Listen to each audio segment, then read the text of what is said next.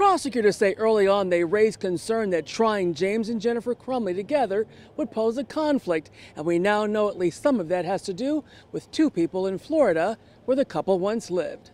I think they're both just as culpable.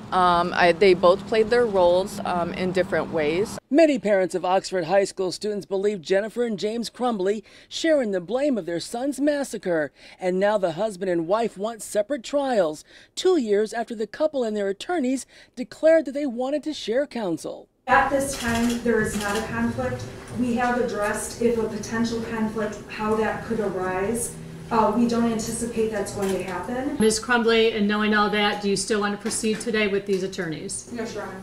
Mr. Crumbly, do you want to still proceed today with these attorneys? Yes, Your Honor. Okay. It was predictable. It was so predictable that one of the defendants was going to throw the other under the bus, or there would be testimony that would only apply to one of the defendants. In James Crumbly's motion for a separate trial, his attorney says they just realized there's a conflict of interest based on information recently provided by the prosecution.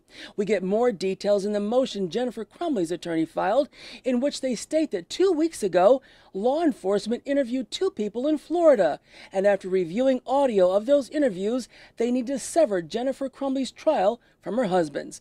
Attorney Todd Flood represents one of the young shooting victims who survived.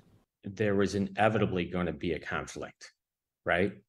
Of one pointing the finger at the other. Well, he did this or she did that. In the prosecution's response to the motion for a separate trial, they agree with the defense that there is a conflict, but deny that it's anything new. Prosecutors say Jennifer Crumbly is entitled to a separate trial because some of the evidence pertaining to her husband would be damaging to her and vice versa.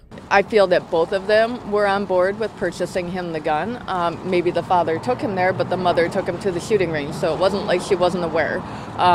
So it's, in my eyes, they're both just as responsible. Kimberly Craig, 7 Action News.